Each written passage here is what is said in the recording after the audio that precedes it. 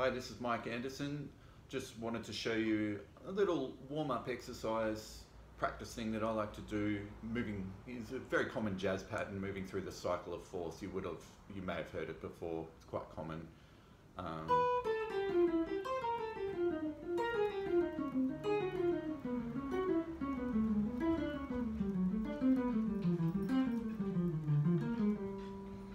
And so on. So what's happening with this pattern is we're starting on the third degree of the scale.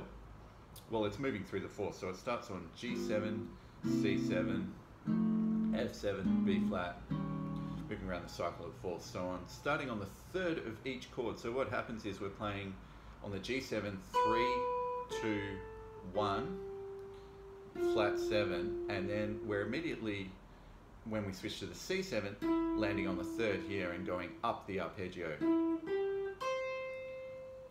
That's 3, 5, 1, flat 7, and then for the F7, 3, 2, 1, flat 7, B flat 7, E flat, A flat, D flat, G flat, B, and so on.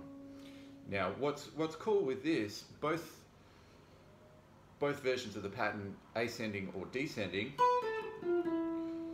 both start on the third, right? So you can play it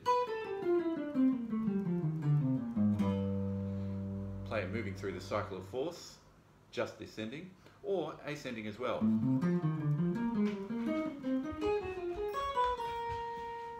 But what's the really cool thing is, because they both start on the third degree of each respective chord, you can pick and choose which direction you'd like to go. So I like to switch around directions as I feel like it, while still modulating through the fourths, cycle of fourths, I should say.